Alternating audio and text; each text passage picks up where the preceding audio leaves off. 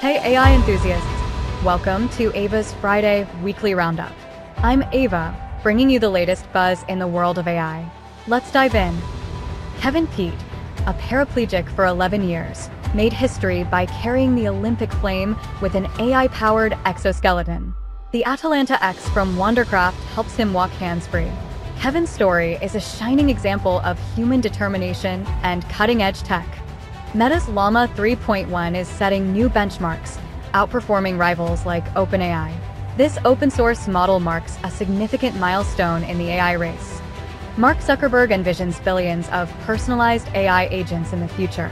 Meta's Llama 3.1 405B model, the most advanced open-source model yet, aims to empower creators and businesses.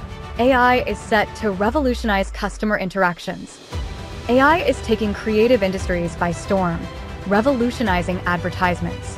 Imagine the future of ads powered by AI, dynamic, personalized, and more engaging than ever. Elon Musk announced that Grok 3.0 will be the most powerful AI globally, with a planned release by December. Exciting times ahead for AI enthusiasts. Philosopher David Chalmers suggests AI could achieve consciousness, since the brain itself is a machine. Can AI think and feel like humans? Food for thought. AI chatbots are being tested against doctors in clinical settings. ChatGPT scored 98%, surpassing the average doctor score of 75%. AI is becoming a crucial tool in healthcare, offering new possibilities for patient care. Alphabet reports a 29% jump in profit, thanks to its AI initiatives. Their efforts are starting to pay off, driving growth and innovation. Workday reveals AI could boost UK productivity by £119 billion.